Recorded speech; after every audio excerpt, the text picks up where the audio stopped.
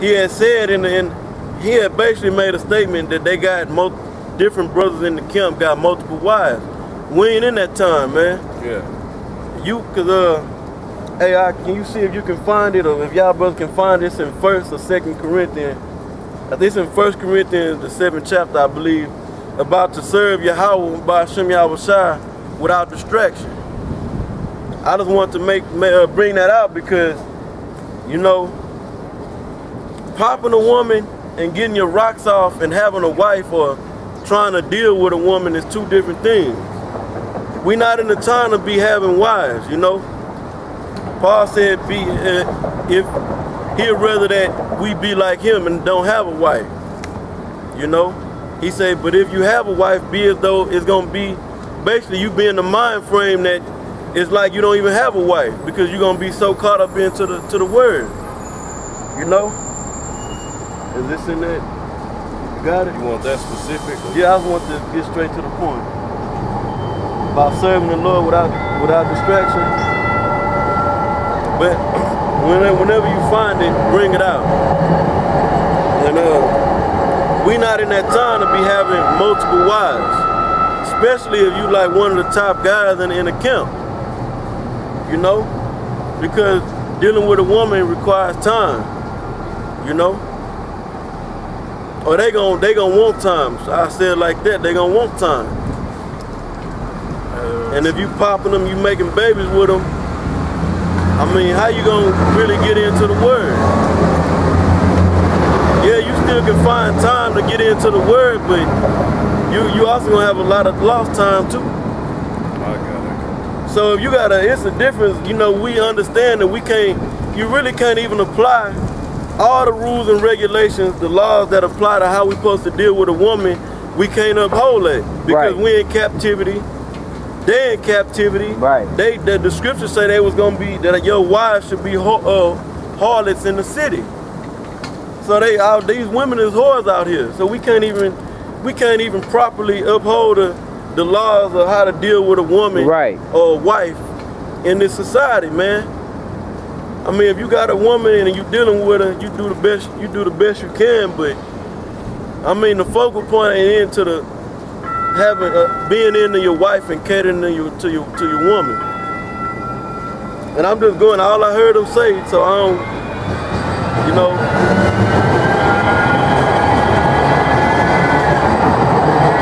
So I don't put words in that man's mouth. He did say, he made the statement to Sarnetta that brothers in the school got multiple wives. He didn't specify who, but we not in that time. Now, if you want to pop you abroad and get your rocks off, all right. Well, you might say, well, you can't do that to an Israelite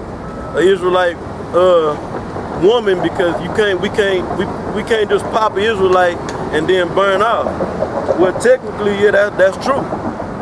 We're not supposed to do that, man.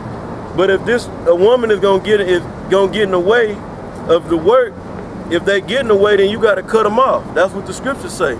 Any distraction of you serving Yahweh by Hashem Yahushua, you cut it off. And these women they'll lead you astray, man. Yep. I'm not trying to get on these women or the topic of the women. I'm just making a point about what points these other camps go off on.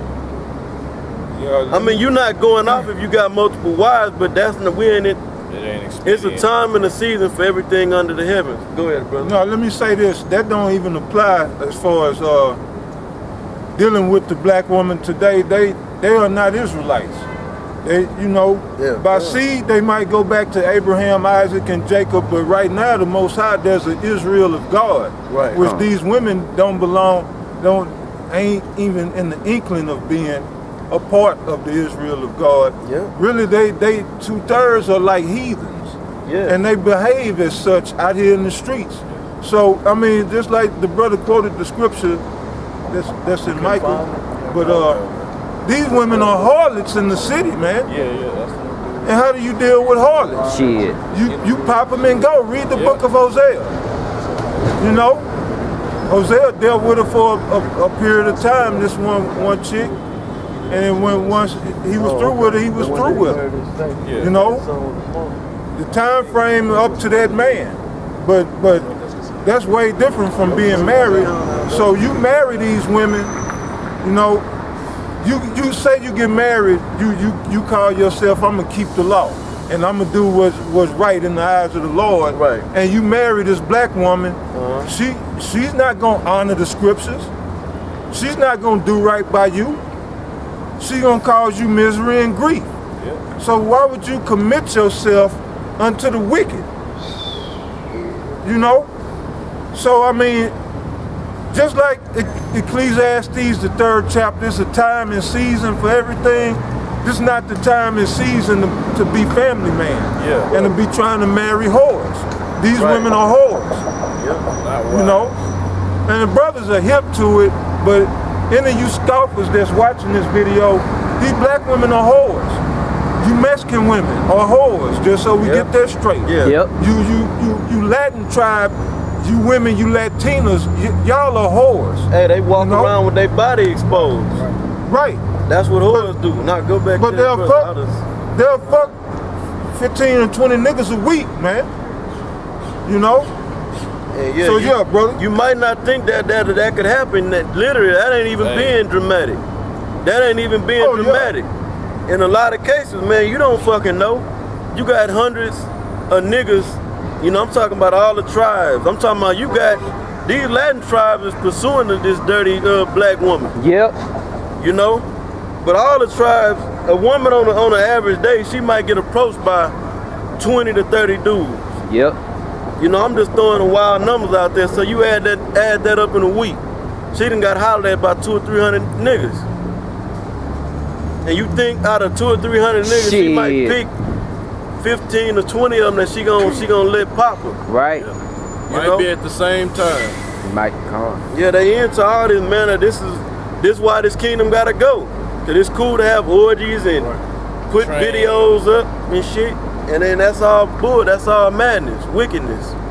Yeah, but they gonna talk, the scoffers gonna talk shit about what we bringing out, but they gonna talk shit anyway.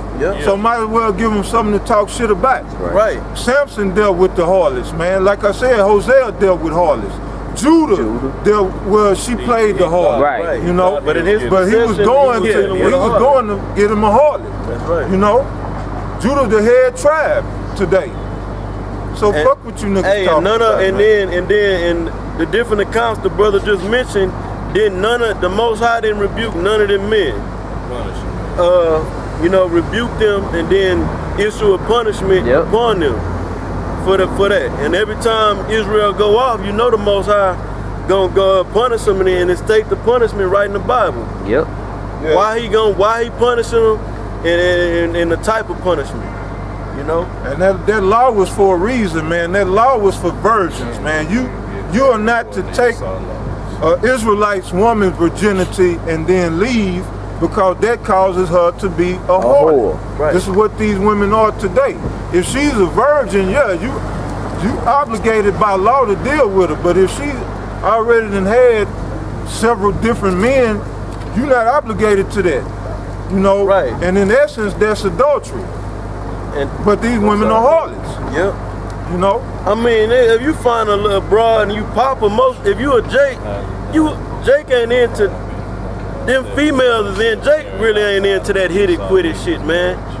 Jake say that on rap records and all that about I just want to hit it and quit it. But really, if that pussy is good to that man, he not gonna stop popping that. Right. Now for a brother in the truth, if you hitting something, if you get you a woman and you hit it, a brother not just gonna say, oh, I'm just gonna go hit it, and then you probably gonna want to keep getting that box. Yeah. But if it becomes a nuisance on you, if it becomes a nuisance and a distraction, and you ain't even supposed to give thought to what, damn, am I supposed to uphold the law to this woman? Man, you ain't supposed to be like, fuck it. Like the brother already brought out, they heathens, because it tell you that a brother that's supposedly supposed to be a brother, according to Matthew 18, it says, how does it go? I'm gonna just roughly paraphrase it. It basically say if you got an art between your brother, you go to that man and see if y'all can get it squared away. If you can't handle it that way, then you bring a witness, 2 or 3. If it don't get squared away, with 2 or 3 witnesses, then you bring it to the church, to the congregation, and try to settle out the differences.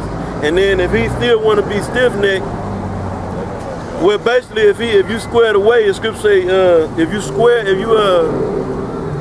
if he humble up and accept where he went off against you at, then you have gained a brother.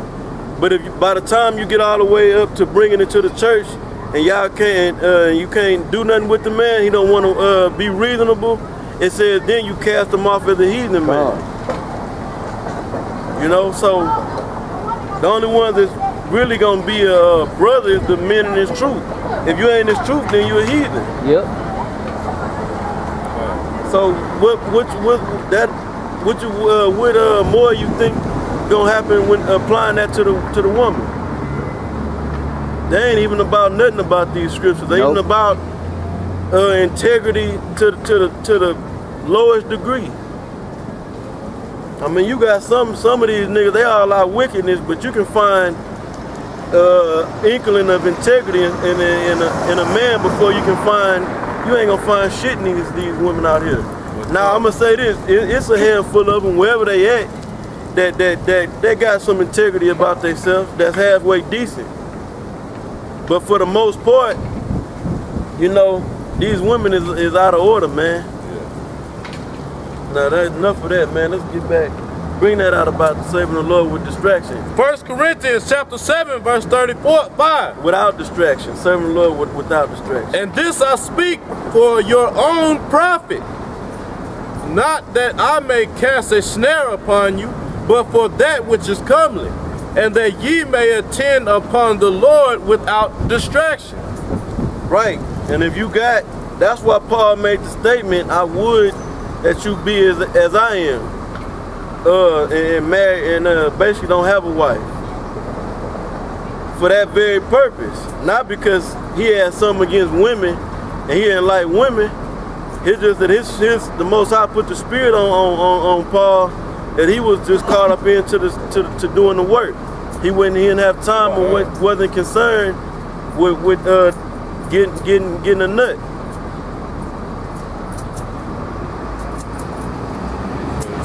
Yeah, so for that very reason, to serve the Lord without distraction. And I'm telling you, from my little bit of experience, you know, my little amount of time in this truth, that a woman can be a distraction. Major. You know, I'm talking about one single female. God. Now, if you got multiple, shit, you're not gonna be focused in this word, man. You might memorize a lot of the milk and can go out. I mean, anybody can do that. I mean, you can learn about Israel, go out, talk about certain laws, we the Israelites, go into some of the prophecies, break down how to prove, you know, go through the curses. Man, this knowledge is like the, you know, the apostles bring out all the time, that this word is living water. Well, the scriptures say it, but they bring it out a lot. The scriptures say that this knowledge is living water. So you always learning. You always getting sharper. You know, if you're applying yourself in the word. You know, if you just want to stay on one level, then go. That's on you. But if you're trying to grow and keep growing, you ain't never gonna stop growing until this place is destroyed. Yeah. If you're a man of the Lord, you know. That growth gonna be stunted if you're distracted by, like the brother going into the scriptures telling you, them women, man. Or attending to the policies of the 501c3. Yeah. You know, because it takes time to like, if you don't go out and feed the community, for example. That's part of something they do over there. Set up them different programs and attend them different programs. That take time to cater to a what you call it, a soup line. Right. For lack of better words. Or cater to a food drive. Food drive, or they got weightlifting programs. They got drug rehabilitation. And that ain't in the scriptures, man. The rehabilitation, it comes from the knowledge and understanding of the Bible. That's what rehabilitates us. Yep. And then part of that knowledge is, you know, coming back to the dietary laws, dealing with the herbs and not dealing with the herbs of the earth, the medicine which comes from the earth, and not dealing with this so-called white man's chemical medicine, pharmaceutical medicine, which is really dead. Right. Now go ahead. You got something? Yeah, I was just gonna just piggyback on, like, cause man, he put that at the end of that chapter, man, letting you know, man, cause the whole chapter basically was going into how that woman is gonna distract you, man. That's good. About how to deal with how you deal with a woman, basically. The rules, and and he was telling this is basically it was commandment, because he was saying I'm speaking through the Spirit, even though he said I speak not by commandment. He was speaking through the Spirit of Yahweh B'Shem Yahushua. So it was commandment what he was saying in there. Yeah. You know? And basically on, you know, how to deal with a woman, because the Church of Corinth had actually asked, they had a question about, basically, you know, they was new in the faith, and they had a question on, well, you know, how do we apply to you know, this new faith, because, you know, they didn't know nothing about being an Israelite and what it was all about. I mean, you know, they was babies. That's why Paul said, I fed you with milk and not meat, because you were not able to bear the meat, you know. So they had inquired to Paul about basically how can we deal with these women? How do we deal with them in this truth? And he basically wrote that epistle. He wrote a letter to them in that chapter. That chapter was the piece that he responded to them. Let me reword that. That was one epistle, but that part of the epistle was a response to what they inquired about concerning how to deal with women in this faith. So jump back to Ezekiel. I'll make a quick point, real quick. Yeah. No, I was just saying that he said it. I was speaking this for your own profit, brother. Bringing out points in the scriptures. It's all that the word is living water. It's all for your growth, man. And coming in new into this faith, you need to know, man, you got to ward off the cares of this world. And earlier in that chapter, it touched on being a free servant to the Lord. The only way you're gonna be a free servant is if you completely detach yourself from the cares of this world, man. We're supposed to be prisoners to hope, or to Yahweh Shai, not prisoners to the cares of this world, man. Yep, and if you're an Israelite, one of your main cares, well, probably the top care of this world is that woman. That Israelite woman, from the so-called black to all the way down to the Latin tribe. Jacob's main objective is to get some box. That's why they do what they do in these streets. Now go back to Ezekiel, brother. Ezekiel 3:17, Son of man, I have made thee a watchman unto the house of Israel. Therefore hear the word at my mouth, and give them warning from me.